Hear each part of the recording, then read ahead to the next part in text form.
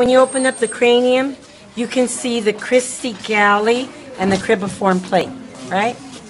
These little spots in here, that's the olfactory foramen. Olfactory foramen.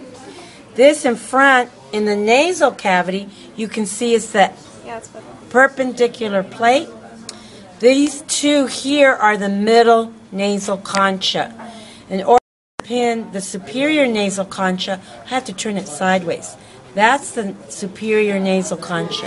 And this is the orbital plate or lateral mass. And this right here are the ethmoidal sinuses. Any questions? This is Christi Galley? Christi Galley. What is this? Oh, those are the olfactory foramina. And they sit in the olfactory plate. If I did it lateral, this would be what? Orbital. Orbital plate or lateral mass. What is this then? Is it the suture? Superior nasal concha. No sutures.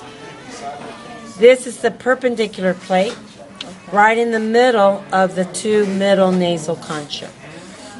That's all you need to know on that one. Right. Thank you. It's just hard to